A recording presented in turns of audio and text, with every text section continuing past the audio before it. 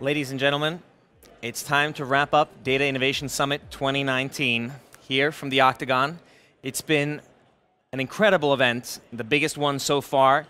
The booths have been filled, people have been networking, the different tracks have been filled, all of them from the data engineering stage to the machine learning stage, analytics and visualization stage, applied data science. It's all been very well attended, very good speakers, and overall the positivity has been great.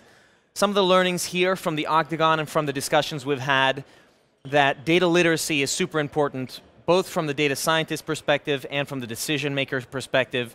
For the data scientists, I think some of the learnings are you really need to get your hands on and get doing some computer science, doing some programming, getting experience with the nitty-gritty that you often need to leave right now to data engineers and that kind of thing.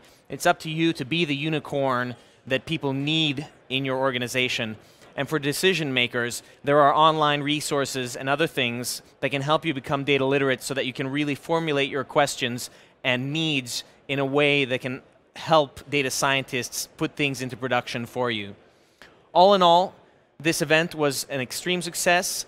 It was great to have you guys join us. I hope you enjoyed all of the panels, and I'm excited to be here again next year, and I hope to see you there. Thank you very much.